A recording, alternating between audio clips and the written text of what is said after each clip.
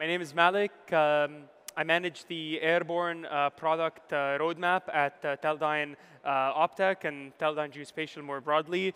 If you've encountered me in the past, you know me as the person that manages the development of airborne topo, lidar sensors. That continues to be the case. I'm additionally involved in the development of airborne bathymetric sensors. And today, we're actually talking beyond the sensor. We continue to produce leading sensors for data acquisition. But we have also spent an enormous amount of time with customers, and we understand that there are issues that exist in the collection, but also after the collection. So today, I'll be talking about industries first and industries only real-time processing and real-time quality control solution for airborne lidar data. For those of you who are not familiar with us, we're Teledyne Geospatial. We're a consolidation of two industry leaders. One is Teledyne Keris, a leader in the production of software for hydrographic and marine processing, as well as Optech, who's a leader in the production of sensors, lidar sensors largely. We operate in most continents. And we are entirely passionate about solutions that span land and water. I'll start a little bit with a state of where industry is. This is kind of from the perspective of clients that we have spent an enormous amount of time with in interviews and in being in their shops and being quite intimate with them. The state overall is there are many sensors on the market. They're all good sensors. They all collect data. But there is a sense of flooding of data, and turnaround time is quite challenging. There's this famous quote from a Deloitte report, which is, everyone is drowning in data but starving for insight. And you add to that a problem of hiring. When we look at job postings, we find that increasingly employers are looking for anyone to do the job. You can see things like if you have a high school degree, if you're willing to travel, if you can use a computer. So we understand that there's a demand for industry, but also a challenge in finding the right kind of skill.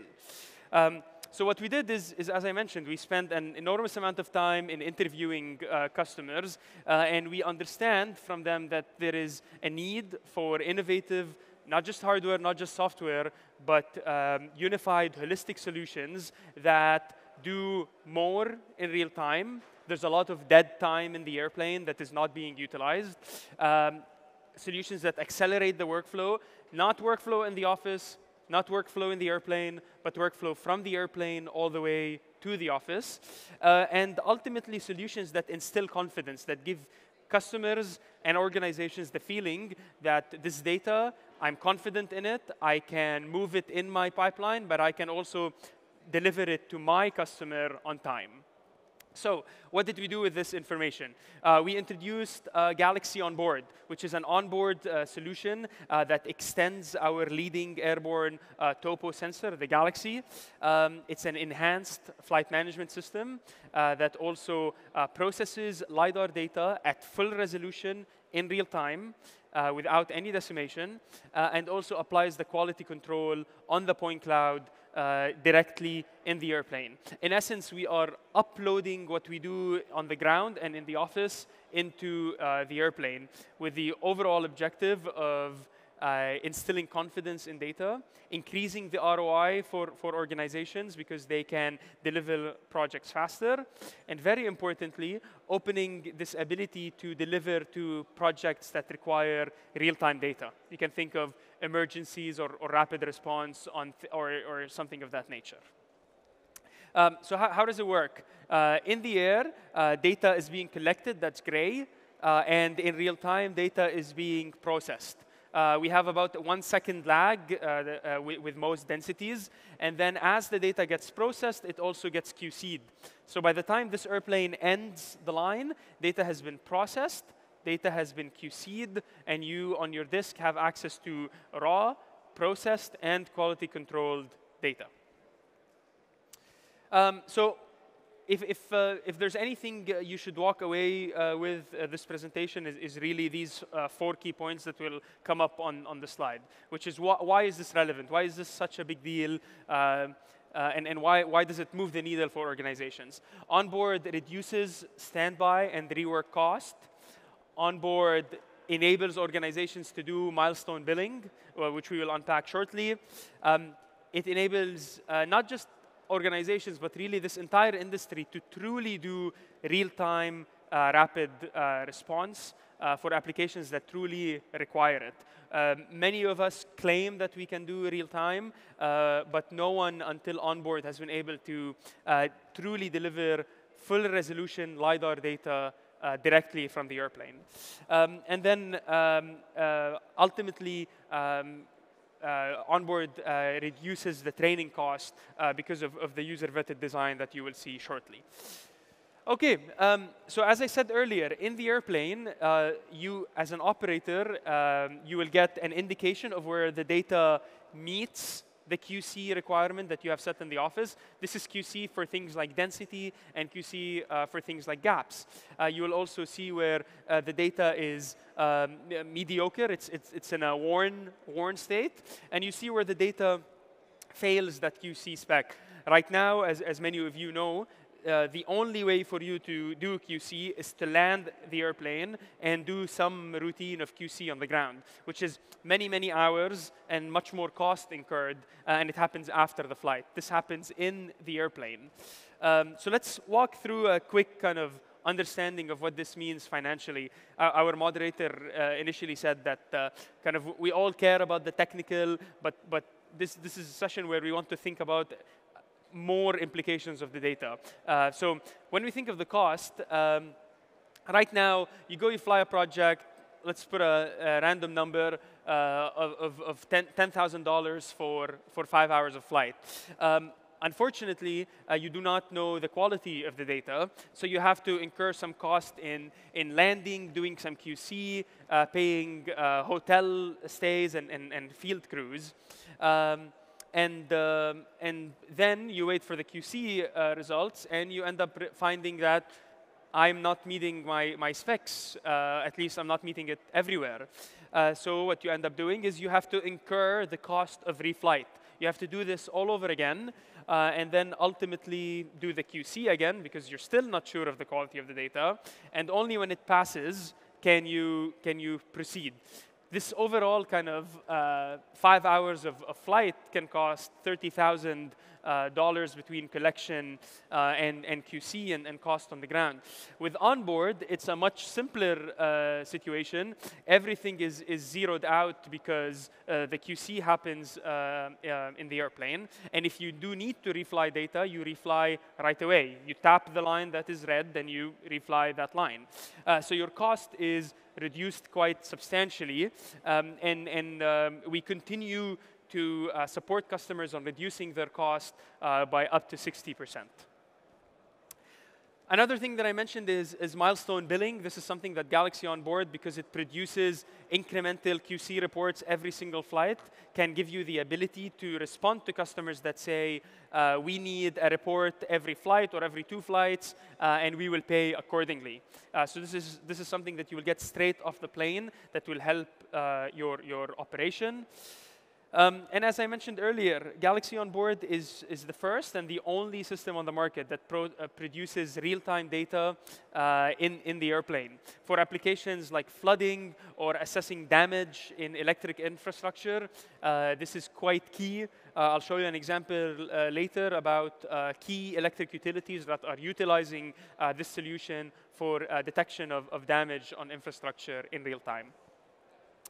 As I mentioned earlier, this design was really fueled by sitting down with operators and pilots all over the world and to try and understand what gives them anxiety and what gives them a sense of productivity. So we have kind of instilled an ability to reduce training cost as a function of Galaxy Onboard. Okay, I'll show you 2 or 3 examples of Galaxy on board in action, and then we'll wrap it up. So this is an example from a customer that said, hey, we flew in a mountainous area with a lot of turbulence. We had a new pilot, and the data came back. It had a whole lot of gaps. What can onboard do? Can onboard help us with this situation? Because it happens quite often. So you'll see the gaps here on the side of the swath. You'll see that due to turbulence and the airplane was rolling up to 10, 15 degrees in some cases on line. So we took the data and we ran it through Galaxy on board. This is what the operator would have seen. They would have seen that density and gaps are being identified in real time, and they would be able to see when the pilot and turbulence cause a lot of deviations from the plan, whether it's roll, pitch, heading, or position. And you can see the quality of the data on the screen. Ultimately, we needed to know that is this actually finding the issues. So we took the quality control from Galaxy on board. We identified every area that has an issue, and then we matched it with the point cloud. And to the customer's satisfaction, when onboard said there was an issue, there was a gap, or there was a big edge gap due to roll or clouds, etc. Similarly, a different customer using Galaxy on board has issues with clouds and turbulence and water bodies, and they're never sure, is this a gap that's real? Is it due a lake? Can I fix it? So they provided this view, which is a density map, where green shows areas where density is being reduced. And also to their satisfaction, with Galaxy on board, you can see exactly where the lakes are and exactly where turbulence density reductions happen. This is something that the customer takes hours, sometimes days to produce. And with Galaxy on board, this is produced in real time and can help make decisions about what is happening where. Last but not least, as I mentioned earlier, the data is being produced at full resolution. We have a kind of major interest from electric companies who have storms going through their areas, and then they find themselves in a position of which electric infrastructure has been damaged, because we need to prioritize our forces there. This is data from Galaxy on board. We get the real-time data. We stream it through an additional service that identifies damage. And you can see here poles that are leaning and are close to being destroyed. This helps electric utilities identify exactly where things are so that they can prioritize response there. Right now, this is a process that takes electric utilities weeks to months, depending on the impact and the size. With Galaxy on board, they take this down to 24-hour cycles. As I mentioned earlier, Galaxy on board is a productivity-enhancing tool. It's a fundamental rework of workflow in our airborne industry. It aims to reduce cost. It aims to reduce standby and reflight costs, to enable organizations to do milestone billing. It enables a true response to emergency situations, and helps people adopt airborne geospatial technology with a much shorter cycle of training. I'll be in Hall 27. We have Galaxy on board, as well as Galaxy, the sensor, on display. We can more than happy to do demos. Please stop by. Thank you very much.